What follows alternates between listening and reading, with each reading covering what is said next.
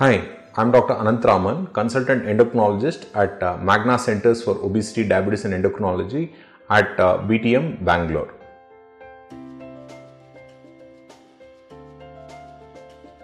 What is Cushing syndrome?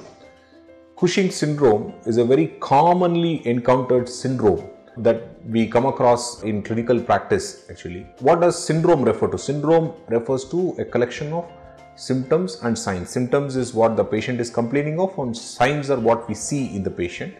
So in Cushing syndrome, it is due to net cortisol excess. Cortisol is a hormone which is produced from the adrenal gland, which are located on top of the kidneys. All of us have two kidneys. On top of the kidney there is an adrenal gland.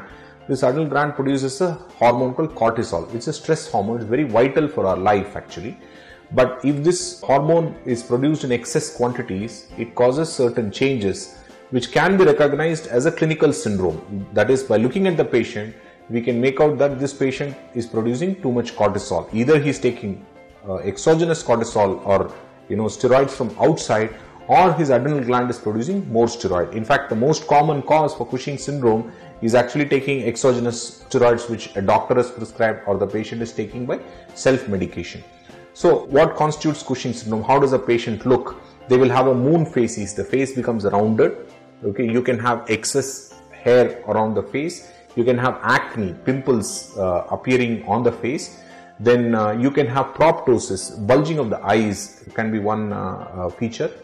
Then most important feature is actually central obesity. They develop a paunch. Most people who have cortisol excess develop a paunch or the visceral obesity. There is a lot of accumulation of fat within the intraabdominal cavity and below the skin, which is mainly around the belly. They can develop a buffalo hump or accumulation of fat in the shoulders actually. So where you get this thing, and they also become thin. Their hands and legs become thinned out, and they start getting striae or stretch marks. And the striae happen because of protein catabolism. The collagen that is present in the skin is not rebuilt very quickly because of cortisol excess, and then there is fat accumulation again which happens very rapidly. Both of these things lead to broad purple striae actually. So these are present mainly at the bottom of the abdomen, below the breast, or in the arms, upper limb arms, or in the limbs actually. So these are all features of Cushing syndrome. Then again, there is something called a Lidlle sign, where you can actually pinch up the skin like this and see whether the skin is thick or thin. If the skin thickness is below a particular level, it is very specific for the presence of Cushing syndrome. A paper thin skin is again a feature of Cushing syndrome. Of course, Cushing syndrome can be associated with high blood pressure recordings because the high cortisol levels which are there in the blood retain the salt and water, and that can be one feature. There can be a high blood pressure.